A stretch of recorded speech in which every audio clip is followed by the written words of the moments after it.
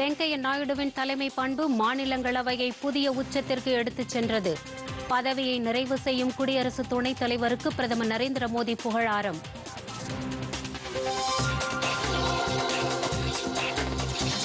ராஜஸ்தான் மாநிலம் கட்டுஷியாம் கோயிலில் ஏற்பட்ட நெரிசலில் சிக்கி 3 பெண்கள் உயிரிழப்பு. பிரதமர் இரங்கல், மாநில அரசு இழப்பீடு அறிவிப்பு.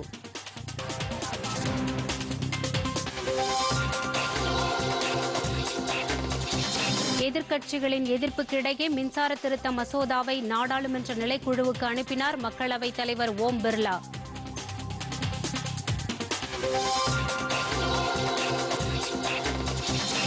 கடந்த 3 ஆண்டுகளில் இந்திய ராணுவத்தில் 1,46,000 பேர் பணியமர்த்தப்பட்டனர். மாநிலங்களவையில் மத்திய அரசு தகவல்.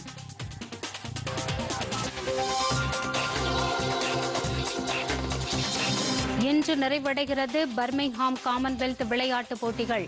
பேட்மிண்டன் போட்டியில் தங்கம் வென்றார் PV சிந்து.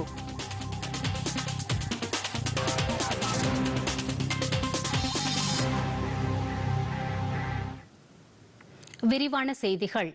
வெங்கையா நாயுடுவின் தலைமை பண்பு, கட்டுப்பாடு ஆகியவை மாநிலங்களவையை புதிய உச்சத்திற்கு எடுத்துச் சென்றுள்ளதாக பிரதமர் நரேந்திர மோடி கூறியுள்ளார். குடியரசு துணைத் தலைவரும் மாநிலங்களவைத் தலைவருமான வெங்கையா நாயுடுவின் பதவிக்காலம் வரும் 10ஆம் தேதியுடன் நிறைவடைய உள்ள நிலையில் மாநிலங்களவையில் இன்று அவருக்கு விடை கொடுக்கும் நிகழ்வு நடைபெற்றது.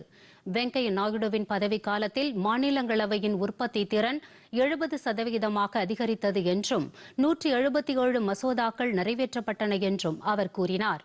வெங்கையா நாயுடுவின் அனுபவங்களின் மூலம் நாடு, ஜனநாயகம், சமுதாயம் ஆகியவற்றை பற்றி இளைஞர்கள் கற்றுக்கொள்ள முடியும் என்று கூறிய பிரதமர் நரேந்திர மோடி, மாநிலங்களவையில் அவரது பொறுப்பு நிறைவடைந்தாலும் நாட்டுக்கு தொண்டாற்றுவது தொடரும் என்று தெரிவித்தார். குடியரசுத் தலைவர், குடியரசு துணைத் தலைவர், மக்களவைத் தலைவர், பிரதமர் என நாட்டின் முக்கிய பதவிகளில் உள்ளவர்கள் அனைவரும் சுதந்திரத்திற்கு பின்னர் பிறந்தவர்கள் என்ற நிதர்சனத்தை இந்த சுதந்திர தினம் பெற உள்ளதாக அவர் தெரிவித்தார். இவர்கள் அனைவரும் எளிமையான சாதாரண குடும்பங்களிலிருந்து இந்த பொறுப்புக்கு வந்தவர்கள் என அவர் கூறினார். கட்சியின் தலைவர், மத்திய அமைச்சர், குடியரசு துணைத் தலைவர் என வெங்கையா நாயுடு ஏற்றுக்கொண்ட அனைத்து பொறுப்புகளிலும் திறம்பட செயலாற்றியவர் என்று பாராட்டிய பிரதமர் நரேந்திர மோடி, அவரது ஒருவரி விமர்சனங்கள் அனைவரையும் கவர்ந்தது என்று தெரிவித்தார். பல மொழிகளில் புலமை பெற்ற வெங்கையா நாயுடு அபாரமான பேச்சாற்றல் மிக்கவர் என்று புகழாரம் சூட்டினார். வெங்கையா நாயுடுவை பல ஆண்டுகளாக தாம் மிக நெருங்கி கவனித்து வந்ததாக குறிப்பிட்ட பிரதமர், ஒவ்வொரு பணியையும் பெரும் அர்ப்பணிப்பு உணர்வுடன் அவர் செய்து வந்ததாக கூறினார்.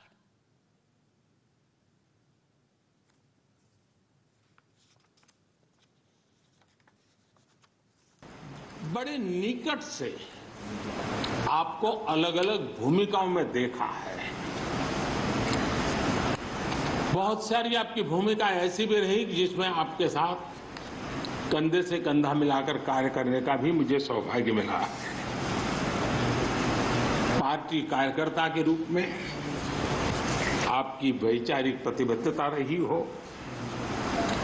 एक विधायक के रूप में आपका कामकाज हो, सांसद के रूप में सदन में आपकी सक्रियता हो। மாநிலங்களவை எதிர்க்கட்சித் தலைவர் மல்லிகார்ஜுன கார்கே, திரிணாமுல் காங்கிரஸ் கட்சியைச் சேர்ந்த டெரிக் ஓ பிரையன், திமுகவைச் சேர்ந்த திருச்சி சிவா, அஇஅதிமுகவின் தம்பிதுரை உள்ளிட்டோர் வெங்கையா நாயுடுவை பாராட்டி உரையாற்றினார்கள்.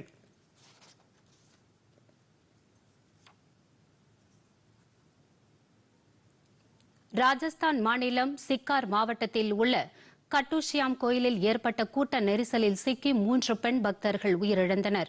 மேலும் 4 பேர் காயமடைந்தனர். ஏகாதசியை முன்னிட்டு ராஜஸ்தானின் பல்வேறு பகுதிகளிலிருந்தும் இதர மாநிலங்களிலிருந்தும் வந்திருந்த பக்தர்களால் கோயிலில் பெரும் நெரிசல் ஏற்பட்டது. கோயிலுக்கு வெளியே காத்திருந்த பக்தர்கள் திடீரென வாசல்கள் திறக்கப்பட்டதும் முண்டி அடித்து கோயிலுக்குள் செல்ல முயன்றதால் நெரிசல் ஏற்பட்டதாக காவல்துறை தெரிவித்துள்ளது. காயமடைந்தவர்கள் மருத்துவமனையில் சேர்க்கப்பட்டு சிகிச்சை பெற்று வருகின்றனர். இந்த சம்பவம் குறித்து பிரதமர் நரேந்திர மோடி, மக்களவைத் தலைவர் ஓம் பிர்லா, ராஜஸ்தான் முதலமைச்சர் அசோக் கெலாட் ஆகியோர் இரங்கல் தெரிவித்துள்ளனர். உயிரிழந்தவர்களின் குடும்பத்தினருக்கு தலா 5 லட்சம் ரூபாய் வழங்கப்படும் என முதலமைச்சர் அறிவித்துள்ளார். ஒடிஷா தலைநகர் புவனேஸ்வரில் மோடி அட் 20 என்னும் நூலின் ஒடியா மொழிபெயர்ப்பை மத்திய உள்துறை அமைச்சர் அமித்ஷா இன்று வெளியிடுகிறார். இதனையொட்டி இன்று ஒடிஷா சென்றுள்ள அமித்ஷா புவனேஸ்வரில் உள்ள லிங்கராஜ் ஆலயத்தில் வழிபாடு செய்தார்.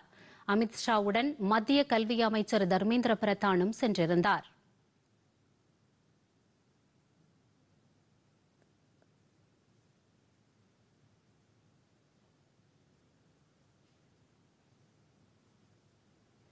கட்டக்கில் இருந்து விடுதலை போராட்ட வீரர் நேதாஜி சுபாஷ் சந்திர போஸ் பிறந்த ஒடியா புஜாருக்கு சென்ற அமித்ஷா அங்குள்ள அவரது சிலைக்கு மாலை அணிவித்து மரியாதை செலுத்தினார்.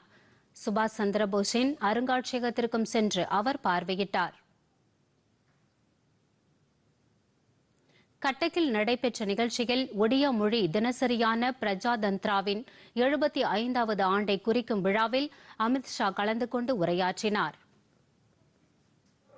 जब उत्कल भूमि पर उतरता हूं तब मुझे बड़े मन में भक्ति भाव के साथ याद है अहमदाबाद में भी जगन्नाथ है, पुरी में भी जगन्नाथ है। जगन्नाथ ही है जो पूरब से पश्चिम तक समग्र देश को भक्ति और संस्कृति से जोड़कर रखता है। यही महाप्रभु है।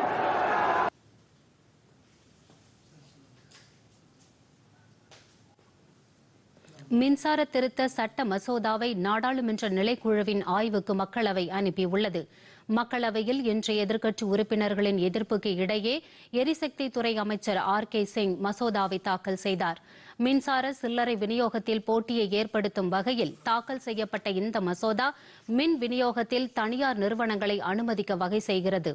ஒத்திசைவு பட்டியலில் மாநிலங்களின் அதிகாரத்தில் தலையிடுவதாக இந்த மசோதா அமையும் என்று கூறி காங்கிரஸ் கட்சியின் மணிஷ் திவாரி, திமுகவின் TR பாலு, திரிணாமுல் காங்கிரசின் சௌகத் ராய், RSBயின் பிரேமச்சந்திரன் ஆகிய எதிர்க்கட்சி உறுப்பினர்கள் இதனை தெரிவித்தனர். எதிர்க்கட்சி உறுப்பினர்கள் அவரது கருத்துக்களும் நிலைக்குழுவில் விவாதிக்கப்படும் என்று எரிசக்தி துறை அமைச்சர் பதிலளித்தார். எதிர்க்கட்சி உறுப்பினர்களின் முழக்கத்திற்கு இடையே அவைத்தலைவர் ஓம் பிர்லா குரல் வாக்கெடுப்பு மூலம் மசோதாவை நிலைக்குழு ஆய்வு செய்ய பரிந்துரைத்தார்.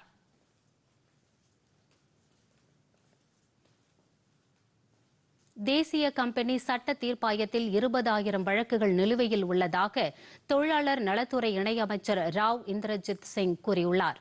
மக்களவையில் கேள்வி நேரத்தின் போது இதனை தெரிவித்த அவர் 2022ஆம் ஆண்டு ஜூன் 3ஆம் தேதி நிலவரப்படி நிலுவையில் இருந்து 87,394 வழக்குகளில் 66,000க்கும் மேற்பட்ட வழக்குகளுக்கு தீர்வு காணப்பட்டதாக தெரிவித்தார். நீதித்துறை மற்றும் தொழில்நுட்ப பிரிவில் போதுமான பணியிடங்களுக்கு அரசு ஒப்புதல் வழங்கியிருப்பதாகவும் தீர்ப்பாயத்தின் காலி பணியிடங்கள் அவ்வப்போது நிரப்பப்பட்டு வருவதாகவும் அமைச்சர் தெரிவித்தார். மற்றொரு கேள்விக்கு எழுத்து மூலம் பதிலளித்த நிதித்துறை இணையமைச்சர் பங்கஜ் சௌத்ரி, வங்கிகளில் கண்டுபிடிக்கப்படும் போலி ரூபாய் நோட்டுகளின் எண்ணிக்கை வெகுவாக குறைந்துள்ளது என்று கூறியுள்ளார். 2016-17ஆம் ஆண்டில் 43 கோடியே 47 லட்சம் ரூபாய் போலி நோட்டுகள் கண்டுபிடிக்கப்பட்டதாகவும் 2021-22ஆம் ஆண்டில் அது 8 கோடியே 26 லட்சம் ரூபாயாக குறைந்தது என்றும் அவர் தெரிவித்துள்ளார். இதேபோல கண்டுபிடிக்கப்பட்ட ரூபாய் நோட்டுகளின் மதிப்பும் குறைந்துள்ளதாக அமைச்சர் தெரிவித்துள்ளார். கடந்த 3 ஆண்டுகளில் இந்திய ராணுவத்தில் 1,46,000க்கும் மேற்பட்டோர் பணியமர்த்தப்பட்டுள்ளதாக பாதுகாப்புத்துறை இணையமைச்சர் அஜய் பட் தெரிவித்துள்ளார். மாநிலங்களவையில் எழுத்து மூலம் அளித்த பதிலில் இதனை தெரிவித்த அவர் 2019-20ஆம் ஆண்டில் மொத்தம் 80,572 பேர் பணியமர்த்தப்பட்டதாக தெரிவித்தார். அதற்கு அடுத்த ஆண்டு 12,000க்கும் அதிகமானோர் ராணுவத்தில் சேர்க்கப்பட்டுள்ளதாக அவர் கூறியுள்ளார். கொரோனா பெருந்தொற்று காரணமாக கடந்த 2 ஆண்டுகளாக ராணுவத்திற்கு ஆள் சேர்க்கும் நடவடிக்கைகள் நிறுத்தி வைக்கப்பட்டிருந்ததாக அமைச்சர் தெரிவித்துள்ளார்.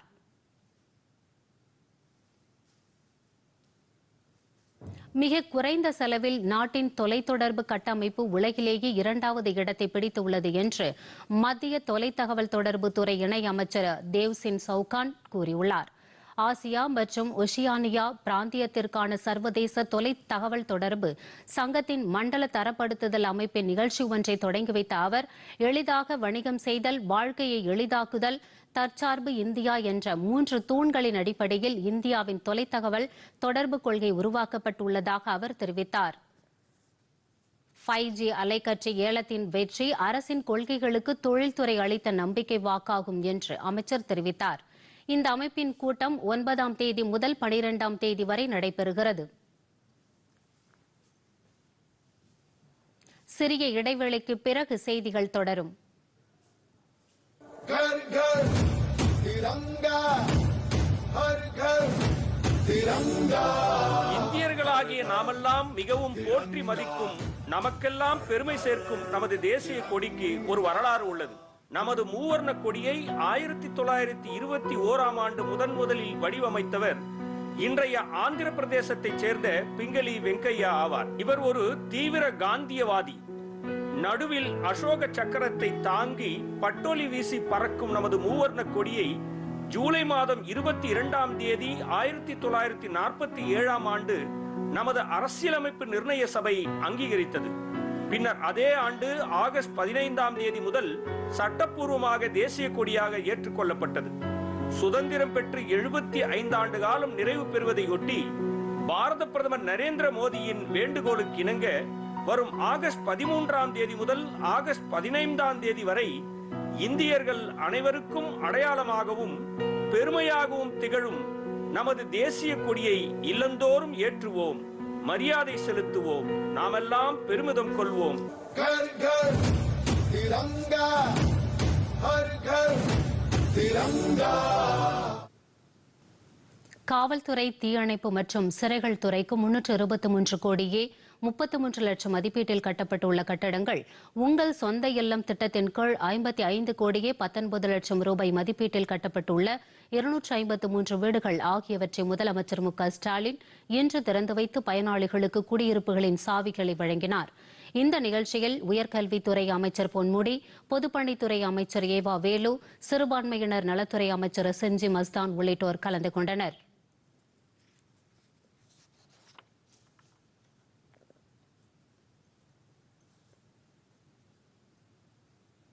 தலைமைச் செயலகத்தில் நடைபெற்ற மற்றொரு நிகழ்ச்சியில் மாநில அளவில் பட்டு மற்றும் பருத்தி ரகங்களுக்கான சிறந்த கைத்தறி நெசவாளர்கள் விருதுகள், ஏற்றுமதியாளர் விருதுகளை முதலமைச்சர் மு க ஸ்டாலின் வழங்கி உயர்த்தப்பட்ட பரிசு தொகைக்கான காசோலைகள், கேடயங்கள் மற்றும் பாராட்டுச் சான்றிதழ்களை வழங்கினார்.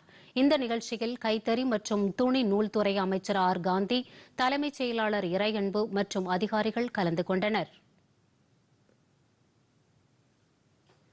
சென்னையில் தனியார் கல்லூரி மாணவர்கள் 20,000 பேர் தேசிய கொடியை ஏந்தி சுதந்திர போராட்ட வீரர்களுக்கு மரியாதை செலுத்தினர். வேலப்பன்சாவடியில் உள்ள ஒரு தனியார் கல்லூரியில் நடைபெற்ற நிகழ்ச்சியில் மாநில பிஜேபி தலைவர் அண்ணாமலை சிறப்பு விருந்தினராக கலந்து கொண்டார். விழாவில் உரையாற்றிய அவர், வருகிற 13ஆம் தேதி முதல் 15ஆம் தேதி வரை இல்லந்தோறும் தேசிய கொடிகள் பட்டொலி வீசி பறக்க வேண்டும் என்று கேட்டுக் கொண்டார்.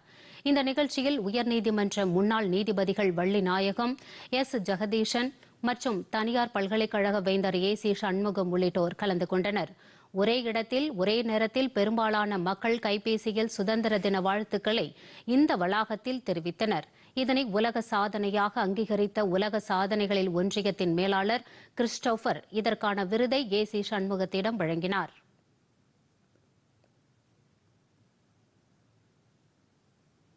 தொடர்வது விரைவுச் செய்திகள்.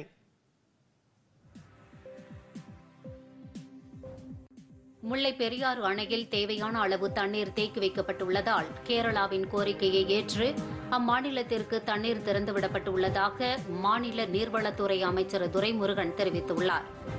காட்பாடியில் செய்தியாளர்களிடம் பேசிய அமைச்சர், முல்லை பெரியாறு அணையில் 137 அடி தண்ணீர் உள்ளதாகவும், ஆனால் 142 அடி வரை தண்ணீர் தேக்கி வைக்க முடியும் என்றும் குறிப்பிட்டார். காவேரி குண்டார் இணைப்பு திட்டத்தில் முதற்கட்டமாக 4 பகுதிகளாக பிரித்து மாயனூர் முதல் புதுக்கோட்டை வரை டெண்டர் விடப்பட்டு கால்வாய் தூர்வாரப்பட்டு வருவதாகவும் அவர் கூறினார். காட்பாடி பகுதியில் விரைவில் பல்நோக்கு மருத்துவமனை கட்டப்பட உள்ளதாக அமைச்சர் துரைமுருகன் தெரிவித்தார்.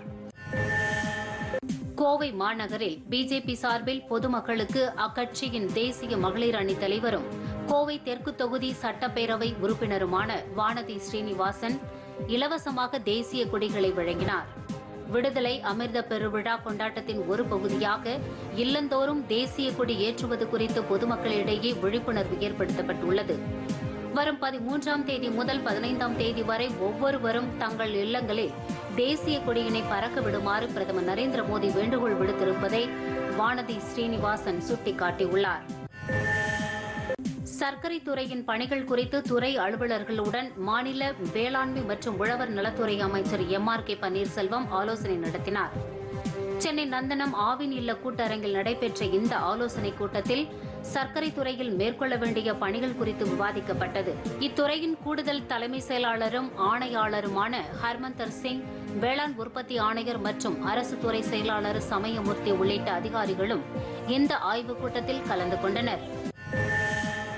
திருநெல்வேலி மாவட்டம் ராதாபுரத்தில் சட்டப்பேரவை உறுப்பினர் தொகுதி மேம்பாட்டு நிதியிலிருந்து 20 பள்ளிகளில் உருவாக்கப்பட்டுள்ள ஸ்மார்ட் வகுப்புகளை சட்டப்பேரவைத் தலைவர் அப்பாவு தொடங்கி வைத்தார். மாவட்ட ஆட்சியர் விஷ்ணு தலைமையில் நடைபெற்ற நிகழ்ச்சியில் பங்கேற்ற அவர் மாணவ மாணவிகளுக்கு விலையில்லா சைக்கிள்களையும் வழங்கினார். பின்னர் நிகழ்ச்சியில் உரையாற்றிய அப்பாவு அரசு பள்ளி உட்பட 297 பள்ளிகளிலும் ஸ்மார்ட் வகுப்பறைகள் 45 நாட்களுக்குள் அமைக்கப்படும் என்று உறுதியளித்தார். விடுதலை அமிர்த பெருவிழாவை ஒட்டி திருப்பத்தூரில் பிஜேபி சார்பில் தேசிய கொடிகளை ஏந்தி இருசக்கர வாகன பேரணி நடைபெற்றது. அக்கட்சியின் மாநில செயலாளர் வெங்கடேசன், மாவட்ட தலைவர் வாசுதேவன் ஆகியோர் தலைமையில் காந்தி சிலையிலிருந்து புறப்பட்ட இருசக்கர வாகன பேரணி காமராஜர் சிலை அருகே நிறைவடைந்தது. இந்த வாகன பேரணியில் பங்கேற்ற பிஜேபி தொண்டர்கள் பாரத் மாதா கி ஜெய் என்ற முழக்கத்தை எழுப்பியபடி இல்லந்தோறும் தேசிய கொடியேற்றும் இயக்கம் குறித்து விழிப்புணர்வு பிரச்சாரத்தில் ஈடுபட்டனர். நாடு முழுவதும் IIT, NIT உள்ளிட்ட மத்திய கல்வி நிறுவனங்களில் BE மற்றும் BTech படிப்புகளில் சேருவதற்காக நடத்தப்பட்ட JEE முதன்மை தேர்வு முடிவுகள் இன்று வெளியிடப்பட்டுள்ளன. தமிழ், ஆங்கிலம், ஹிந்தி உட்பட 13 மொழிகளில் 440 நகரங்களில் 622 மையங்களில் நடைபெற்ற இந்த தேர்வில் சுமார் 6 லட்சம் பேர் பங்கேற்றிருந்தனர். இத்தேர்வின் முடிவு மத்திய தேர்வு முகமையின் அதிகாரப்பூர்வ இணையதள பக்கத்தில் வெளியிடப்பட்டுள்ளது. இந்த தேர்வில் 24 பேர் 100% மதிப்பெண்கள் பெற்று முதலிடம் பிடித்துள்ளனர்.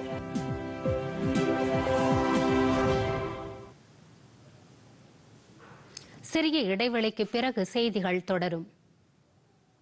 நமது நாடு சுதந்திரம் பெற்று 75 ஆண்டுகள் நிறைவு பெறும் இத்தருணத்தில் இவ்வளவு சிறப்பு வாய்ந்த 44வது செஸ் ஒலிம்பியாட் போட்டி இந்தியாவில் நடப்பது இந்தியர்களாகிய நமக்கெல்லாம் கிடைத்த பெருமை.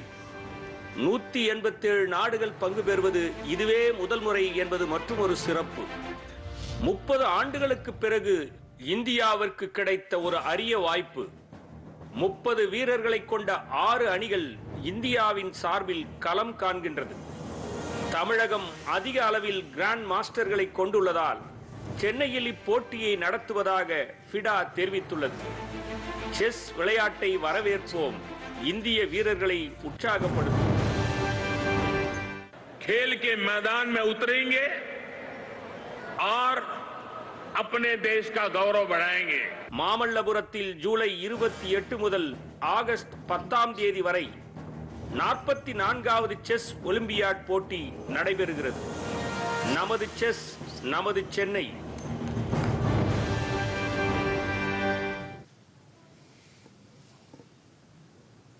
மாமல்லபுரத்தில் நடைபெற்று வரும் செஸ் ஒலிம்பியாட் போட்டிகள் குறித்த முக்கிய தகவல்களை கிராண்ட் மாஸ்டரும் 7 முறை செஸ் ஒலிம்பியாட் போட்டிகளில் பங்கேற்று வருமான பிரவீன் தில்சே மற்றும் ஃபிடேவால் அங்கீகரிக்கப்பட்ட முதல் செஸ் பயிற்சியாளர் எபினேசர் ஜேக்கப் நம்முடன் நேரலையில் பகிர்ந்து கொள்கிறார்கள். வணக்கம். சென்னையை அடுத்த மகாபலிபுரத்தில் நடைபெற்று வரும் 44வது சர்வதேச சதுரங்க ஒலிம்பியாட் போட்டியில் தற்போது 10வது சுற்று தொடங்கி நடைபெற்று வருகிறது. வெகு விறுவிறுப்பாக போட்டிகள் நடைபெற்றுக் கொண்டிருக்கும் இந்நிலையில் துவக்கம் எப்படி இருக்கிறது, துவக்க நகர்வுகள் என்ன, எவ்வாறு முடிய வாய்ப்பு இருக்கிறது, இன்னும் பல தகவல்களை நமக்காக தருவதற்காக 7 முறை ஒலிம்பியாட்டில் பங்கு கொண்டவரும் சதுரங்க கிராண்ட் மாஸ்டருமான பிரவீன் திப்சே அவர்கள் நம்மோடு இருக்கிறார். அவரை கேள்வி கேட்டு நமக்கு தகவல்களை சொல்வதற்காக ஃபீடேவால் அங்கீகரிக்கப்பட்ட முதல் சதுரங்க பயிற்றுனர் திரு எபினேசர் ஜோசப் அவர்கள் நம்மோடு இருக்கிறார். Over to Ebenezer Joseph sir. இந்த 10th ரவுண்டு ரொம்ப முக்கியமான ரவுண்டு. இந்தியாவுக்கும் சரி, இந்தியன் ஜூனியர் டீமுக்கும் சரி. ஸ்பெஷலாக இந்த இந்தியன் ஜூனியர் டீம் வந்து உஸ்பெகிஸ்தானோட விளையாடிட்டு இருக்காங்க. அவங்களும் 20 வயசு கீழே 2 ஜூனியர் டீம் விளையாடிட்டு இருக்காங்க. ரொம்ப கிரிட்டிக்கல் மேட்ச் ஃபார் இந்தியா. இது இந்தியா ஜூனியர் டீமுக்கு வந்து ரொம்ப இம்பார்ட்டன்ட். அதே போல் இந்தியன் விமன் டீமுக்கு ரொம்ப இம்பார்ட்டன்ட். இப்போ 10வது ரவுண்டு என்ன நிலைமையில் இருக்கிறது, இந்தியன் விமன் டீம் எந்த நிலைமையில் இருக்குன்னு சொல்லி will ask from grand master Praveen திப்சே. Yes, I think in the women's section we are top seed and we are going for gold. But at the moment there are 4 players. It's in the penalty area. There are 4 teams which are on 15 points each. And one of the most important match that is going to taking place is between Indian team and the Kazakhstan team. Both are on 15 points. Another 2 teams, Georgia and Poland, are also playing with 15 points. So let's see how the Indian games are going on. Koneru Hampi has played Queen's Gambit and her opponent Abdul Malik has played Meran variation and the position is roughly equal. On the second board, R. Vaishali has made interesting rook sacrifice and it looks that she will get enough compensation and will be able to trap her opponent's queen if opponent takes the rook. So it's a Grunfeld defense played by Vaishali against Bibisara. Bibisara is the world rapid chess champion and she's very quick at this, but as a classical game, Vaishali is equally good. Now we come to the third board where Tanya Sachdev has played Queen's Gambit and her opponent has played the semi-Slav variation. It's very solid and the position is at the moment equal. On the fourth board, this Gulshikan has played King's Indian Defense and Bhakti Kulkarni has played the unusual system, and the game is heading towards slight advantage for white. Then we come to the India 2 team where they are playing against Netherlands, and the top board Vantika Agarwal has played King's Indian Defense and the opponent has played Semi-Averbach system, and Padmini Raut has played Reti system, and the third board Miriam Gomes has played against Ratsma. She has played the Sicilian Defense and the Marokzi variation is there. And the fourth board, Divya Deshmukh of Maharashtra, has playing against Lancheva, and Lancheva has played a modern system. At the moment, all the games seem to be in equal position, and our players are trying their best by complicating the matters.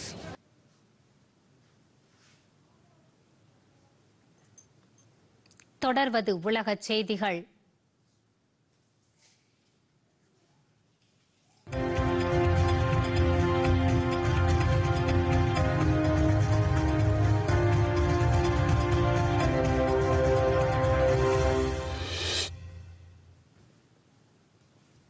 Israel பாலஸ்தீன குழு இடையே ஏற்பட்டுள்ள போர் நிறுத்த ஒப்பந்தத்திற்கு America வரவேற்பு தெரிவித்துள்ளது.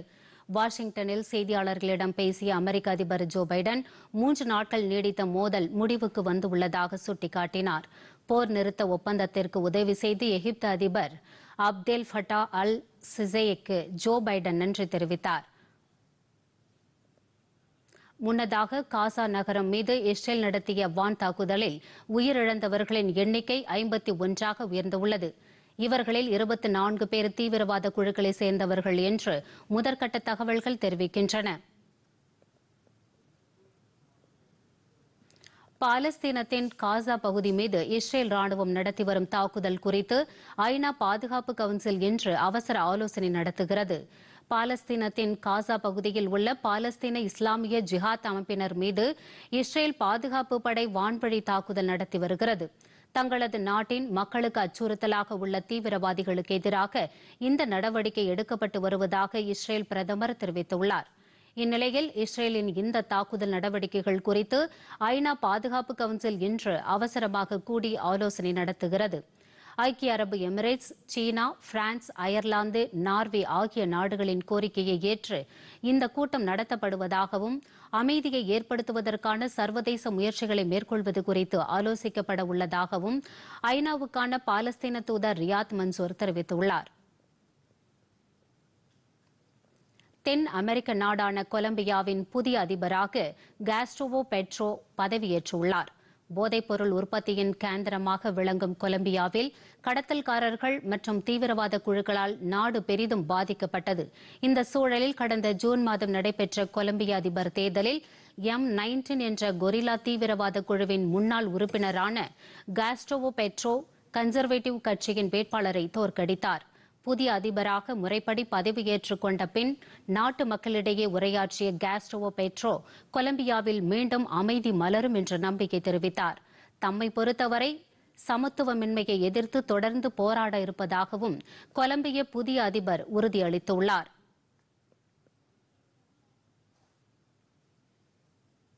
தொடர்வது வணிகச் செய்திகள்.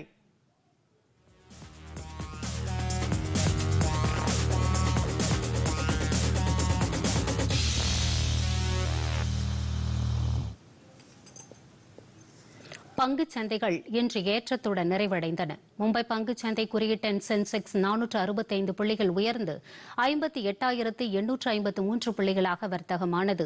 தேசிய பங்குச் சந்தையான நிப்டியும் 127 புள்ளிகள் உயர்ந்து 17,525 புள்ளிகளாக வர்த்தகமானது.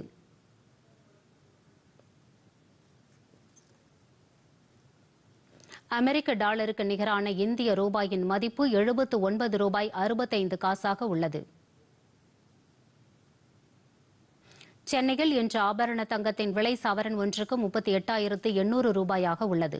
1 கிராம் தங்கத்தின் விலை 4,850 ரூபாய்க்கு விற்பனையாகிறது.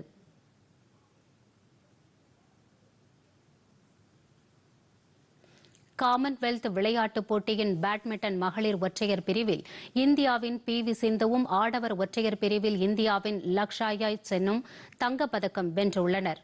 இங்கிலாந்தின் பர்மிங்ஹாம் நகரில் இன்று பிற்பகலில் நடைபெற்ற இப்போட்டியில் PV சிந்து கனடாவின் மிச்சாலே லீயை எதிர்கொண்டார். விறுவிறுப்பாக நடைபெற்ற இப்போட்டியில் PV சிந்து 21-15, 21-13 என்ற செட் கணக்கில் வெற்றி பெற்றார். காமன்வெல்த் போட்டியில் PV சிந்து தங்கப்பதக்கம் வென்றது இதுவே முதல் முறையாகும். PV சிந்து தங்கப்பதக்கம் வென்றுள்ளதற்கு குடியரசுத் தலைவர் திரௌபதி முர்மு வாழ்த்து தெரிவித்துள்ளார். பிரதமர் நரேந்திர மோடி வெளியிட்டுள்ள டுவிட்டர் பதிவில் சாம்பியன்களின் சாம்பியன் PV சிந்து என புகழாரம் சூட்டியுள்ளார். விளையாட்டுத் துறையில் PV சிந்துவின் அர்ப்பணிப்பு பிரமிக்க வைப்பதாக உள்ளதென பாராட்டியுள்ள பிரதமர் அவரது எதிர்கால முயற்சிகள் சிறப்பாக அமைய வாழ்த்து தெரிவிப்பதாக குறிப்பிட்டுள்ளார்.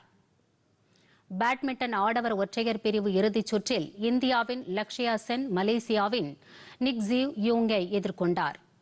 பரபரப்பான இந்த ஆட்டத்தில் லக்ஷயா சென் 19-21, 21-9, 21-16 என்ற செட் கணக்கில் வெற்றி பெற்று தங்கம் வென்றார். ஆடவர் இரட்டையர் பிரிவில் இந்தியாவின் சாத்விக் சிராக் ஷெட்டி இணை இன்று இறுதிச் சுற்றில் களமிறங்குகிறார்கள். டேபிள் டென்னிஸ் ஆடவர் ஒற்றையர் பிரிவு இறுதிச் சுற்றில் தமிழக வீரர் சரத்கமலும் வெண்கலப் பதக்கத்திற்கான மற்றொரு போட்டியில் தமிழக வீரர் சத்யனும் களமிறங்குகிறார்கள்.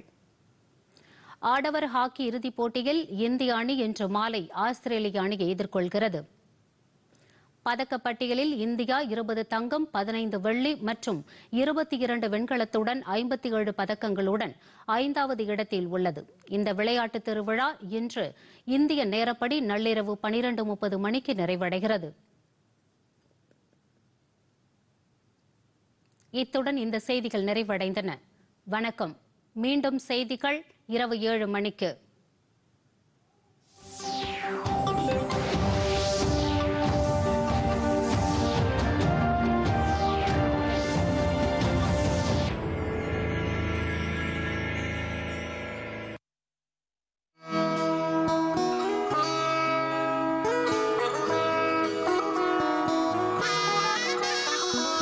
மக்கள் முடிவெடுத்து இந்தியாவின் முகத்தை மாற்றியுள்ளனர். மக்கள் ஒவ்வொரு அடியிலும் மோதியுடன் நடந்துள்ளனர். 8 ஆண்டுகளில் சாத்தியமில்லாததை சாத்தியமாகியுள்ளோம். இப்போது சூரியனை பாருங்கள், மேரிக்கிலும் வெளிச்சம் இருக்கிறது. இரவு போனது, இனி பகல் வரும். இப்போது விடியல் நேரம். இது இந்தியாவின் புதிய சாப்தம். இது இந்தியாவின் புதிய சாப்தம். இது இந்தியாவின் புதிய சாப்தம். இது இந்தியாவின் புதிய சாப்தம். இது இந்தியாவின் புதிய சகாப்தம். இது இந்தியாவின் புதிய சகாப்தம். இது இந்தியாவின் புதிய சகாப்தம். இது இந்தியாவின் புதிய சகாப்தம்.